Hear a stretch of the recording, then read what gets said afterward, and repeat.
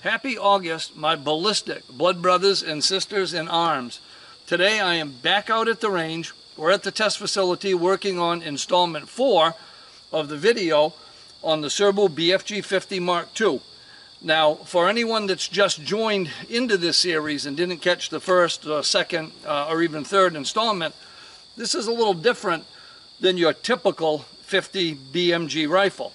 First of all, it is the first of a brand new line of rifles that Mark Serbu is going to be making. It is the familiar BFG-50, but it is the Mk II. And we explained the differences between the traditional and the Mk II in part 2 of this series. Something else that makes it special is I wanted a 16-inch barrel, not the typical 29-inch barrel, because my primary interest is to be running subsonic 750 grain AMAX rounds from Detroit Ammunition through a Bowers Verse 50 sound suppressor. I've got this thing dialed in at 100. We were this close to it last time we were out, and now it's time to push it further than that. But I've got a couple questions about the scope that I'm waiting to hear back from One Leaf about. So there really isn't anything that I want to do until I hear back from them. It's just a procedural type thing that I'm waiting for, but I don't want to be throwing ammunition this expensive downrange without having a purpose for it. But I do have a purpose of being here today. I've punched enough paper with this, again, to get us where we want to be at 100. I want to hear some steel. I want to hear these 750 grain AMAX rounds slapping some steel at 100. So let's put a couple rounds downrange at 100 and see if we can discern the blast, which there isn't very much. You'll notice I don't need any hearing protection at all, not even close to it, and the sound that it makes hitting the steel silhouette at 100 yards.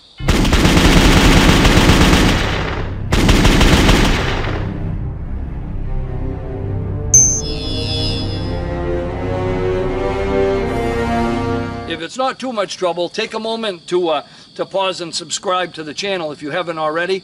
A lot of people believe they are subscribed or have subscribed over the last dozen years, only to find that they're not subscribed and they're not getting notifications anymore. So if you'd like to continue to follow this series and the other neat things we've got coming up, make sure you subscribe and hit that notify button so you know right away when we upload something new.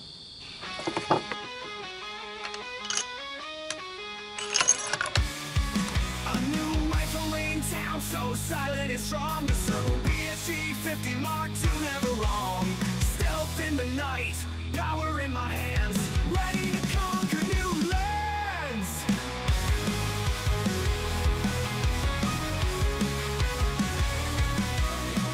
Loaded and locked, alive, precision like a hawk, ready to strive. Quiet whispers in the wind, deadly calm, aiming true, no need for knock the target over. Whispering death, silent and sleek, unleashing power, no need to speak. Quiet whispers in the wind, deadly calm, aiming true, no need for alarm. Whispering death, silent and sleek, unleashing power, no need to speak. Serbu BFG-50 Mk II, my loyal friend, through thick and thin, until the end. Silent shots echo through the night, ready to fight.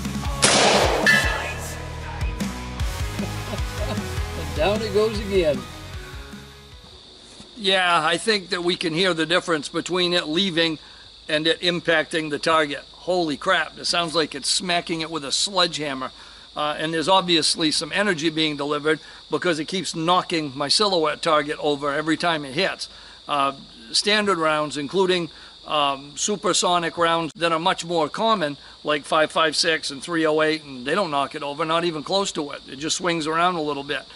This thing is actually knocking the target over.